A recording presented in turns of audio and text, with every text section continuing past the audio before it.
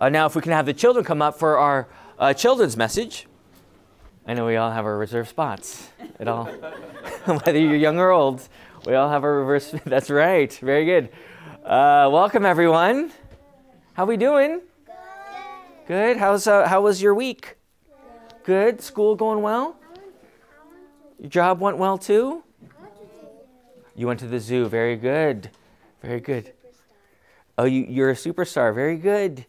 Very good. You did well in school. Well, very good, you guys. Now, today, the title of our children's message is the resurrection, right? The resurrection. Now, what did Jesus do for you? What's the first thing we think of when we say, what did Jesus do for you? He died on the cross. Now, he died on the cross. For what? What did he die on the cross for? To save us. For our sins, to save us. Good, good. To save us, to rescue us from our sin. Now, does it stop there? No. Sometimes I think we hear it a lot that Jesus died for our sins, but sometimes we don't. Oh, hi, how are you? That's right, that's right. But here, we see the resurrection. Now, why is the resurrection so important? Can we believe in a Jesus who only died? Yes or no? Yes. Who only died? No. Is Jesus. Jesus, right? Did he only die? No. He rose, right? Why is that important? Does anyone know why that's important? Why is the rising of Jesus important? Does anyone know? You know, I see the resurrection kind of as like that, you know the word, the proof is in the pudding? You know, people always say that, I think.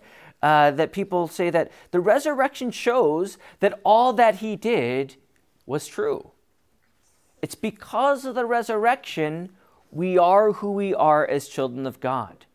Without Jesus rising from the dead, we would still be in our sins.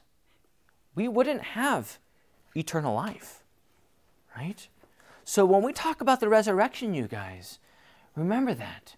Not only did Jesus die on the cross, but 3 days later, on Easter morning, there we see what? I have a picture for you. What is that right there? Empty tomb. The empty tomb, right? Now we see the empty tomb, and when we see the empty tomb, we might say, well, what's the big deal about the empty tomb? But really, in that empty tomb, we have everything. That means our sins are forgiven. This empty tomb shows you that you have eternal life. What's eternal life? A life that lasts forever with God. And by that resurrection of Jesus, your name is written in the book of life. Remember that this day, you guys. Not only do you believe that Jesus died, but that he rose for you. May this be your peace as you continue to grow in God's name, knowing full well that we believe in a living God, right? Not a dead God, but a living one. And because he is living, you are also Living. Thank you, Phoenix. Let us pray. Dear Heavenly Father, we thank you for this day. We thank you for this time together. Bless these children always, for you are the living God, the one who has broke the grave and given us the gift of eternal life, forgiveness, and salvation.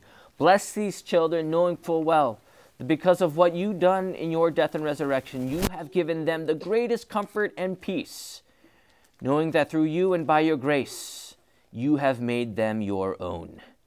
Bless them, O Lord, by this, and lead them in your truth. We pray all this in Jesus' name. Amen. Amen.